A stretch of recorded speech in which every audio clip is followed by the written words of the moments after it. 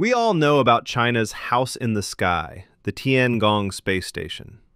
But far fewer people realize that the country is planning to build something much bigger. Back in 2022, China revealed that the Tiangong space station would play a big role in its ambitious space-based solar power project.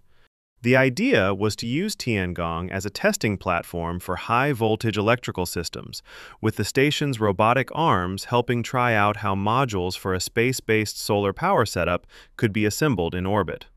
Yang Hong, the station's chief designer, talked about this during the China Space Conference. Once the test system is ready, it'll head off into its own orbit, unfold its solar arrays, and start checking how well it can generate, convert, and transmit power. The goal is to push forward key technologies, gather real, on-orbit data, and ultimately support China's broader goals of carbon peaking and carbon neutrality. Little did we know at the time that this was just the beginning. Fast forward to October 2024, and suddenly the headlines are full of China's bold plans to build full-fledged space-based solar power stations. It's turning into something much bigger than anyone expected. So what is space-based solar power? Imagine a huge, kilometer-wide solar array orbiting Earth, soaking up limitless sunlight and sending that energy back down to us, day and night, without clouds, weather, or nighttime getting in the way. Unlike solar farms on the ground, which deal with rain, dust, or just plain darkness, a station in space gets constant, uninterrupted sunshine. It captures unfiltered solar radiation far more efficiently than converting that energy into microwaves, and beams it to receiving stations on Earth, where it's turned back into electricity and fed into the grid.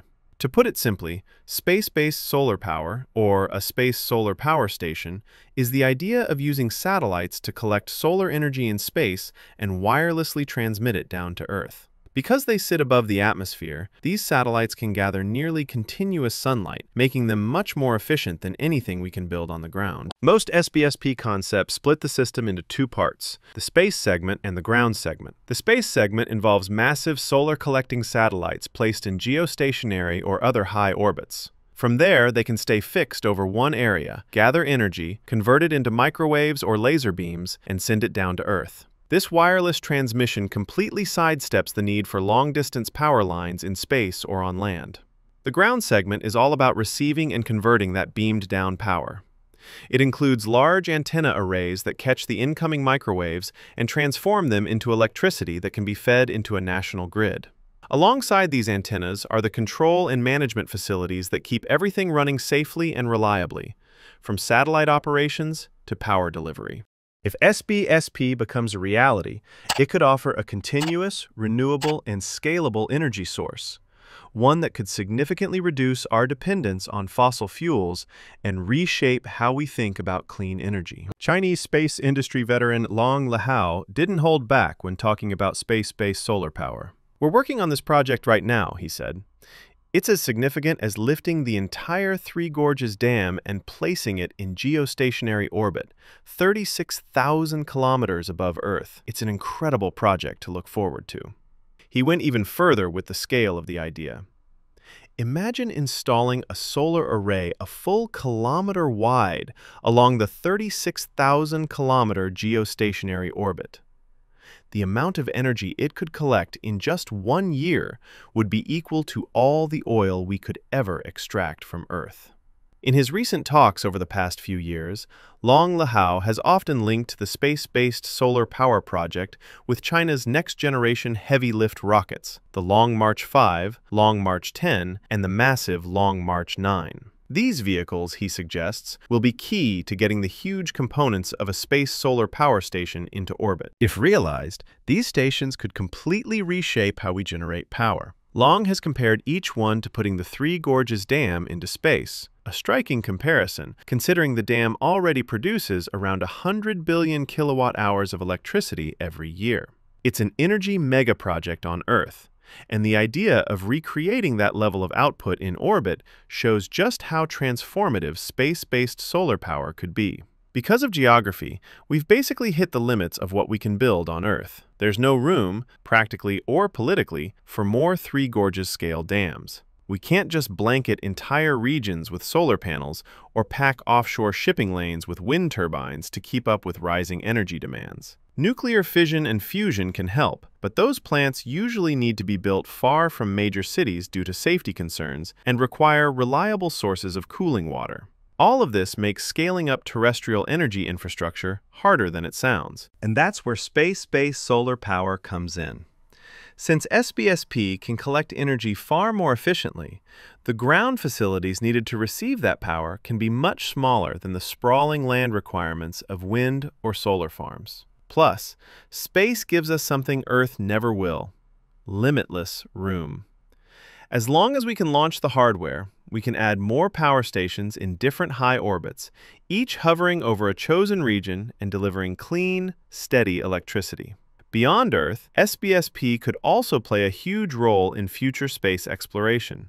It could power lunar bases, especially those focused on mining valuable resources, and support missions deeper into the solar system, where sunlight is too weak for traditional solar panels. The China Academy of Space Technology, CAST, the state-owned spacecraft manufacturer behind Tiangong's modules, has already laid out a roadmap for its space-based solar power ambitions. CAST says it plans to run a space high-voltage transfer and wireless power transmission experiment in low Earth orbit in 2028. Just 2 years later, in 2030, China aims to deploy a 1-megawatt station in geostationary orbit at 36,000 kilometers, assembling it in space before it begins beaming power back to Earth. By 2035, the plan is to scale the system up to 10 megawatts, showing it can support meaningful energy production. And by 2050, the goal is a fully commercial solar power plant in space generating 2 gigawatts, using a kilometer-wide antenna and a massive solar array assembled entirely in orbit.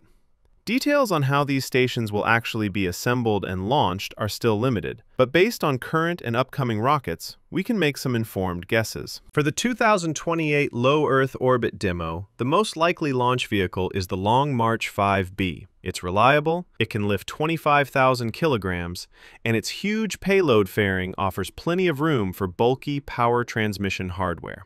Looking ahead to the 2030 geostationary demonstration, the mission could fly on the upcoming Long March 10. While its exact capabilities haven't been officially published, it's expected to deliver 30,000 to 40,000 kilograms to geostationary transfer orbit, especially if paired with a large fairing similar to the Long March 5s, something China already plans to use for assembling lunar space stations. For the long-term rollout of full-scale stations, Long Lahao has repeatedly emphasized the role of the Long March 9.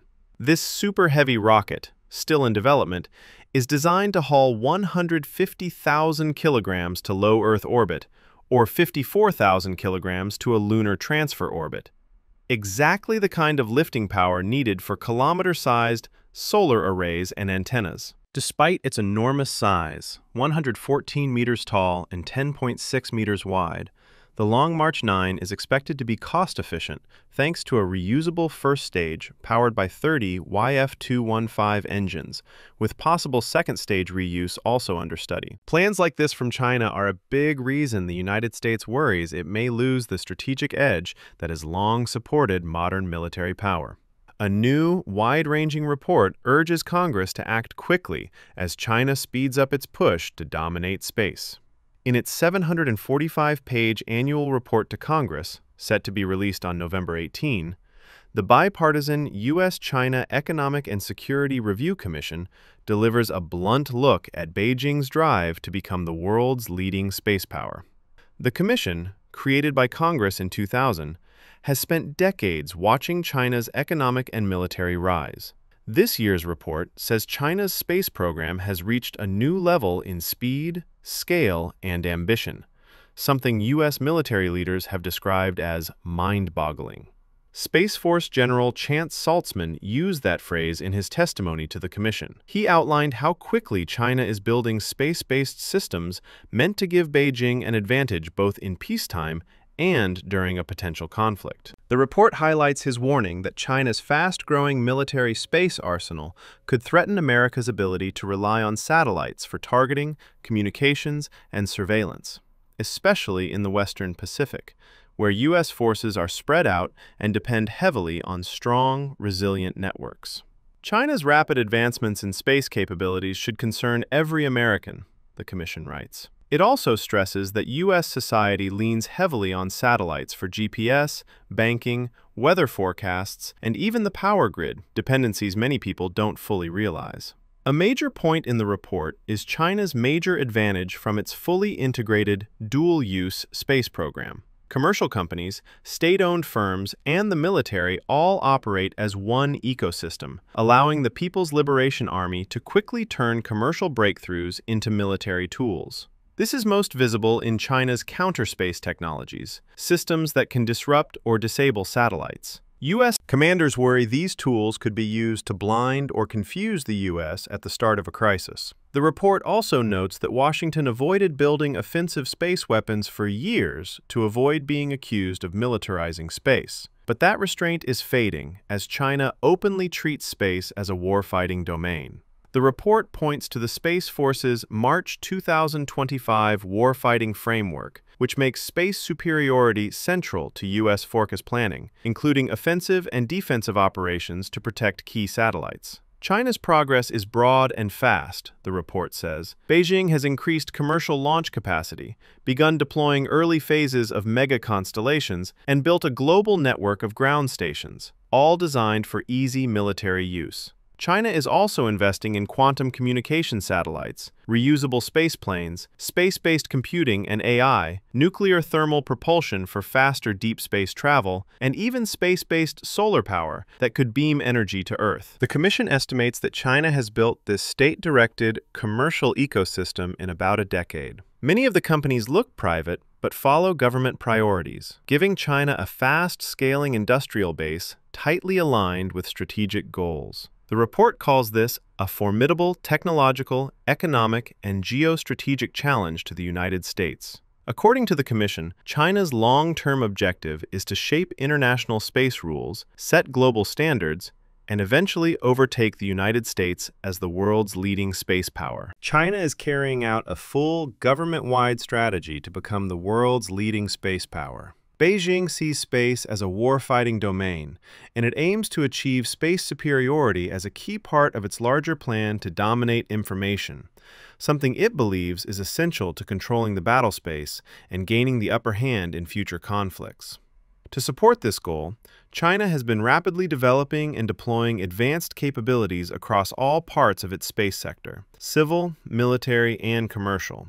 This includes major progress in launch systems, satellite networks, and global ground infrastructure. All of this is steadily narrowing the gap between the United States and China in the strategic competition for space. So where does that leave us? Are we already in a conflict with China? Some experts say yes, at least in the sense of ongoing, quiet competition in space and cyberspace. That's why U.S. Space Force leaders talk openly about preparing for future battles above Earth. But it may not look like dramatic satellite dogfights. China's approach could be subtler, focused on undermining systems, gaining information advantages, and pulling other countries into its orbit through attractive, affordable, and widely adopted technologies.